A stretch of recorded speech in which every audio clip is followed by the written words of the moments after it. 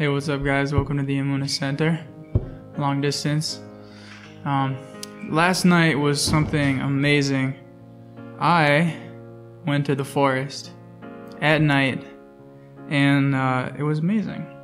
And since I got married 2.5 months ago, thank God, it's been like, obviously life changes like a lot, and I've realized I was like, hey, I can't just leave the house whenever I want and go to the forest for an hour in the middle of the night, like it's not working out anymore. So I have to find times to do in the morning, to do in the middle of the day, and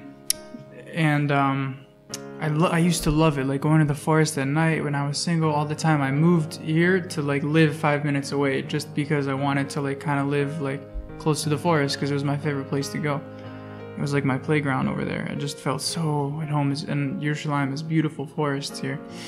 And so I was finally able to go last night. My wife, like she had to study for a test or something. She had to study for a psychology test in college. So I went to the forest to study psychology with Hashem. And it's something so amazing. And it reminded me how beautiful Hitbodedut really is. And it reminded me like the difference between Hitbodedut and Tefillah. And because I went out there and I walked like as fast as I could because I had an hour, so I had like 15 minutes to get there, half an hour there, and then 15 minutes back, and like it was gonna be good, right?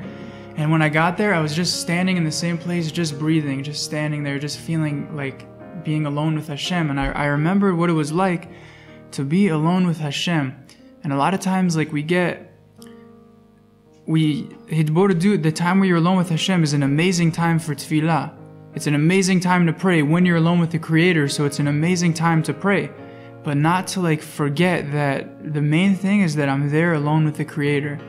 And if you manage to pray during that time, it's an amazing thing.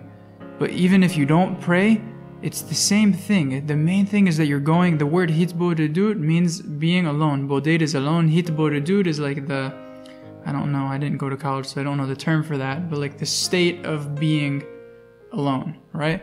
And that's like the main thing of Hitbodedut is just going and being alone with Hashem. And a lot of times, like, I tell this to people, and I forgot to do it myself, that like a lot of times, like someone's like, okay, on my way to work I can do it, and on my way back I can do it, and I get 15 minutes and 15 minutes, and it's good, But that's tefillah. It's a beautiful thing. Like a friend of ours from Florida, he used to like always do his hour like on the way to the gym. It was like an hour walk, so he would do his hour of Hitbodedut while he was walking to the gym, and it's an amazing thing. Obviously, whatever you can do, you can do. But I told him, I was like, that's tefillah. If you're praying for an hour, that's amazing. Personal prayer for an hour is an amazing thing, but Hitbodedut is being alone with Hashem, and you can't do that in your car in traffic. You're not alone. You can have amazing tefillah, you can have amazing prayers, and you can get answers from those prayers, but you're not in that state of being alone with Hashem. On your walk to the gym, on your walk to work, on your walk here, while you're walking around here, it's an amazing time. You can pray all day long. But to be alone with Hashem, you have to be alone with Hashem. You have to be in a place where you're alone. So it just like reminded me that and how valuable it was. Like all day, that's what I was missing because I've been like super stressed out like the past month because I haven't had that being alone with Hashem. I've had a lot of tefillah every day. I'm still doing my hour. I'm still making sure I'm praying every day and on the subjects that I'm doing and making sure every day I have the hour. But it's prayer, which is an amazing thing, but it's not the Hitbodedut. And the advice of Rabbi Nachman and the advice of is Hitbodedut, to go be alone with Hashem. And if you look at, it's not in here, it's in Likutei Etzot, but if you look at where Rabbi Nachman talks about Hitbodedut, the first thing he says is to take time to go be alone with Hashem. And he says, and if during that time Hashem opens your heart and you manage to pray to Him, it's an amazing, amazing thing if you manage to pray to Hashem during that time. But even just the preparation of going and saying, I'm going to be alone with Hashem for an hour, that itself is also an amazing, amazing thing. And also, I wanted to develop this idea more, but I'm going to keep talking. So hopefully it'll come out well. That he says two things. He says, open your heart to Hashem. He doesn't say, I wish I had the exact wording. I actually do have the exact wording. I'm not going to find it right now super quickly. Where is it? Basically, he says that you should pour out your heart in front of Hashem. And I noticed like there's a difference between, there's two ways you can present like an issue to Hashem. There's two ways you can present an issue to Hashem. You can present it as what you're going through, or you can present it as what you need help with. And it's a very fine line, but it depends on the kind of connection you're going to have with Hashem, right? And so you can either tell Hashem, like, look, Hashem, this month, I don't know, I need you to give me the rent. I need 4,700 shekels for the rent, and I'm going to need another 300 for the property tax, and I need the money for this. And then Hashem also, like, I need to, you know, have success in this area, and also my wife needs an iPhone 6, and also, it's a true story. And also, what are you gonna do? She needs it. I can't deny it anymore. She needs it.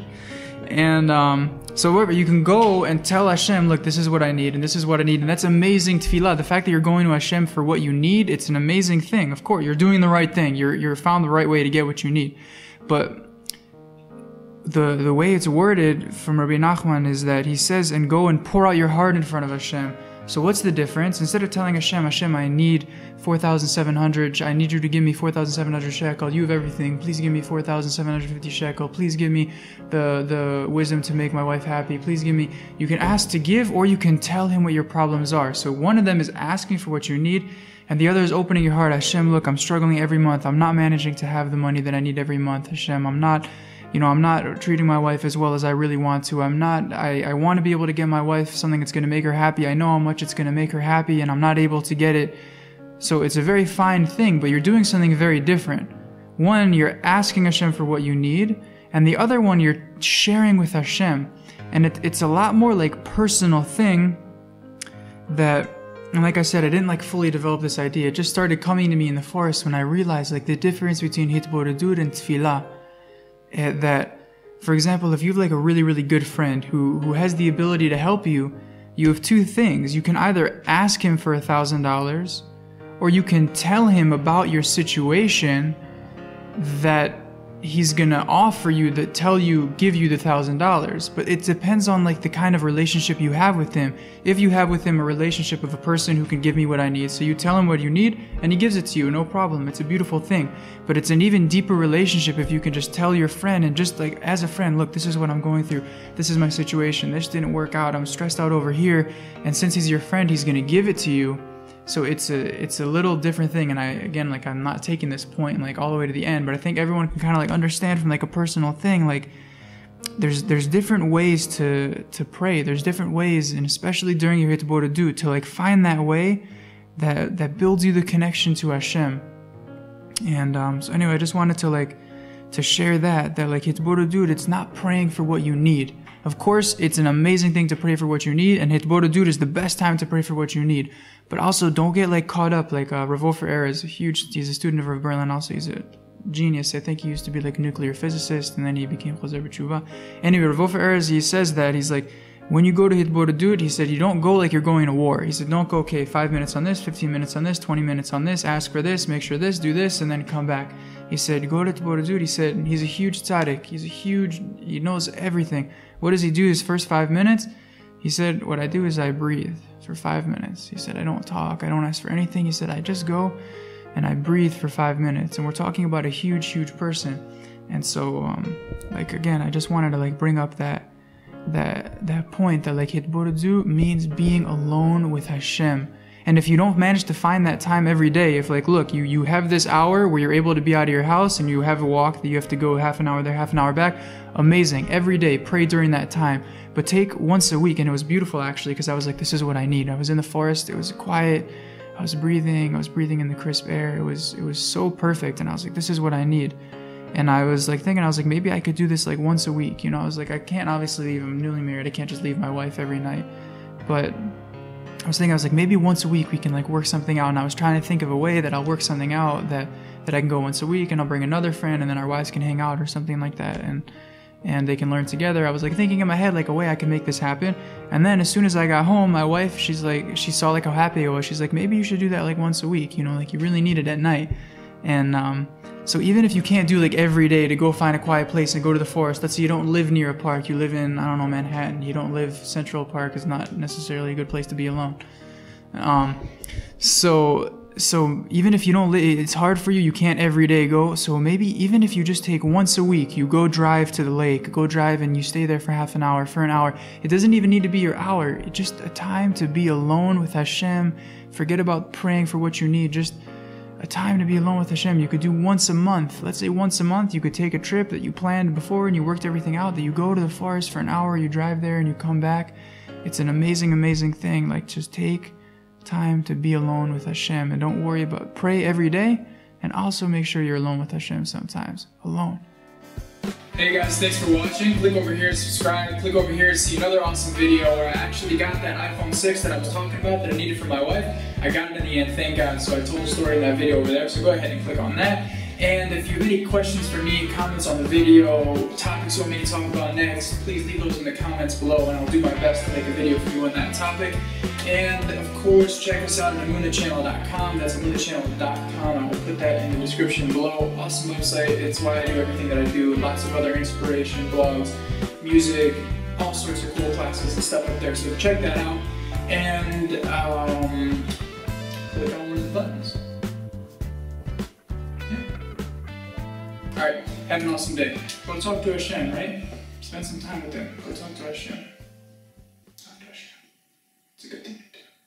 That's what I'm going to go do. I'm going to go right now and do that. I'm just going to crawl under the camera and do that. Still here.